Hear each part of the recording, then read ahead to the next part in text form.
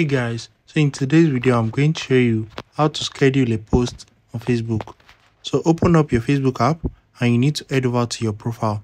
Just click on your profile icon right here. Once you click on it, you need to turn on professional mode. So click on these three dots and now scroll down or click on turn on professional mode right here. And now you need to turn it on. So once you turn on professional mode, let me just go back, click on what's on your mind or just create a new post. And right here, type in what you want to post and click on next at the top right corner. Once you click on next, you are going to see scheduling option. So click on it and now select schedule for later.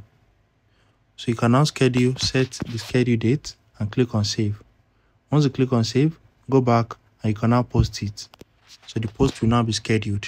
If you found this video helpful, smash the like button and subscribe.